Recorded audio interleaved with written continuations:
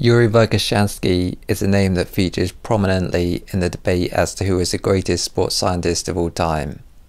This is likely a consequence of him being a part of the communist Soviet system, where in contrast to modern sports science research, athletes would be compelled rather than asked to take part in training studies. In recent times, he has become famous for being the first sports scientist to identify plyometrics, if I put that term in inverted commas, and to apply the use of plyometrics to improve sporting performance in athletes.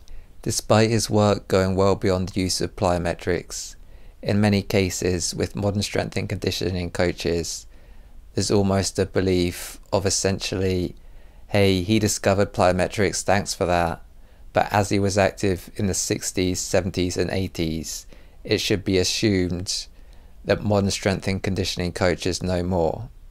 This assumes two things. Firstly, that all of the research in the Soviet Union has been translated into the English language and subsequently read by a strength and conditioning coach.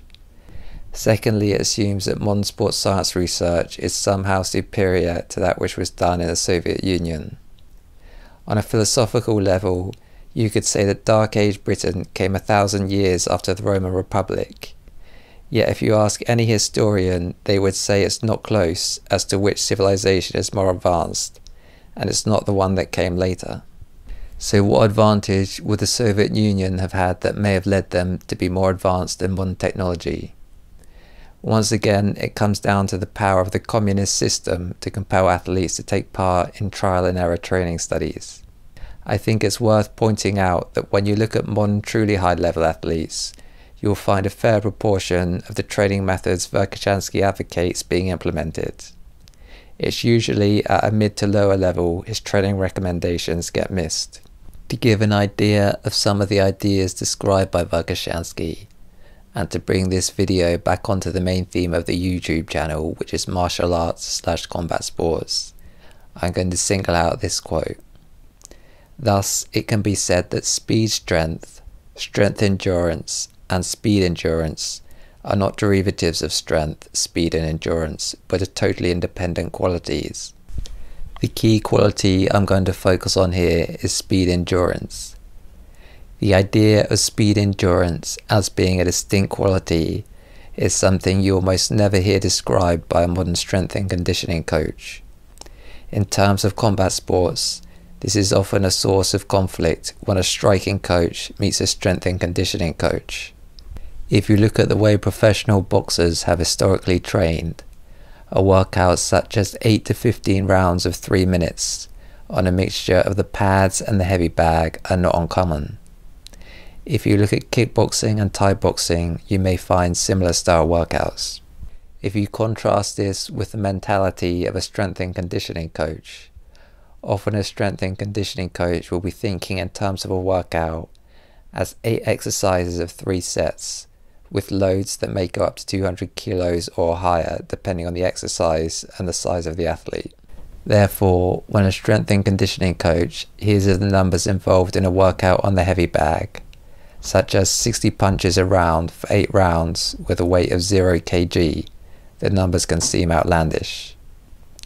Therefore, it's not uncommon for a modern strength and conditioning coach to call for this type of workout to be heavily reduced or scrapped.